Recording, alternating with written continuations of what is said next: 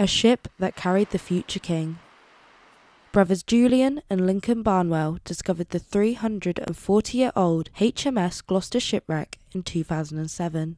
15 years later, they can finally reveal the details of their discovery.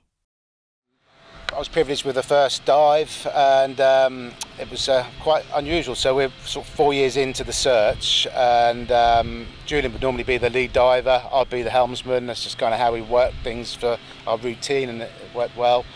And this particular day Julian was injured, and he was still trying to get his kit on to investigate this, what we call the mark, the shipwreck we just discovered on the seabed, and he can do it. He's just in too much pain, and I just saw these shadows appear in front of me, which literally a couple of seconds later, when I landed on the seabed, I could identify as huge cannons. It was privilege, every diver's dream, and I just knelt there for 4 minutes or so, just in awe, enjoying the moment. Fantastic.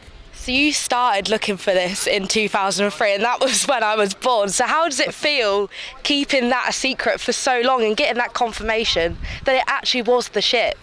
It took a number of years to get the right dates. We knew we had obviously an old shipwreck, but there was other ships out there. For instance, the Kent, she sank in 1672. So it wasn't until we recovered the ship's bell with the date 1681 that we had 100% proof that was the Gloucester. And the key thing, really, something so important, historically important, is to get the right people around you. And we had some clear, a clear mission, if you like, a clear statement of intent from the Ministry of Defence of what to do. And over time, we've got the right people. So we now have the Norfolk Museum Service, the University of East Anglia, we have General Lord Dannatt, we have some fantastic people helping us, and now we're in a position to share it with the rest of the country. Academic partners in the project, University of East Anglia, are hoping to uncover the ship's possessions, in a hope it will tell the stories of those who sadly went down with the boat. The shipwreck means so much, not just because of the individuals involved, but because of the warship involved. It actually has a really wide and interesting career that kind of precedes this actual wreck.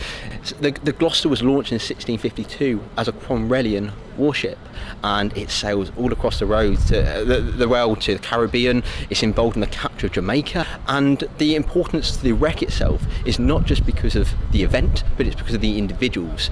James, Duke of York, was on board. He was the heir to the throne of England, Scotland, Wales and Northern Ireland, and he was a Catholic. And that is the particularly controversial area here, because England, of course, was a Protestant country, and he was excluded from the country. He was told that he was not welcome in the country for several years before this wreck occurred. In many respects, I feel like this shipwreck deserves its right to stand on its own, because this is a royal shipwreck, and to my knowledge, I do not know of any other royal shipwrecks that have been discovered. And of course, by royal, I'm meaning that it actually had the heir to the throne on board. So this is more than just a shipwreck. This is both royal history and maritime history combined. The Royal Chamber is yet to be discovered. An exhibition at Norwich Castle next year will hold the items already taken from the seabed. For the Barnwell brothers, they will hold on to this memory of their discovery for the rest of their lives.